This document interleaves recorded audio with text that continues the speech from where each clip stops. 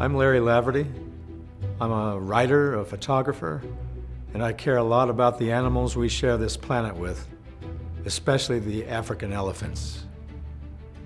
That's an unusual place for me to end up in my life. I spent 30 years as an actor, and about 7 or 8 years ago, as I was still fighting my way through that profession, out of the blue, it was like meeting somebody that comes into your life and they change your life forever.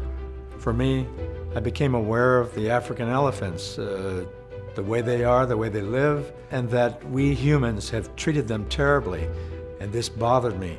So one thing led to another, and I just found myself packing my bags to go to Africa for the first time, to find out what these beings are like. I went and I thought, I've got to document this. So I brought my camera with me, and that was the beginning.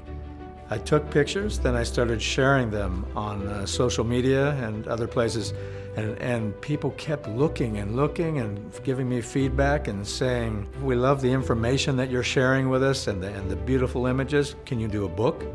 So I did a book.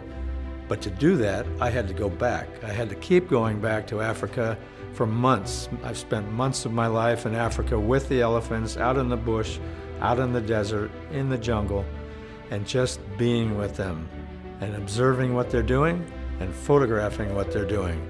And it's all compiled into this book, Power and Majesty. This is my love letter to the elephants of Africa, the elephants that we share this planet with, the elephants that we have destroyed, the elephants to which we owe more than we can ever imagine. And I want this book.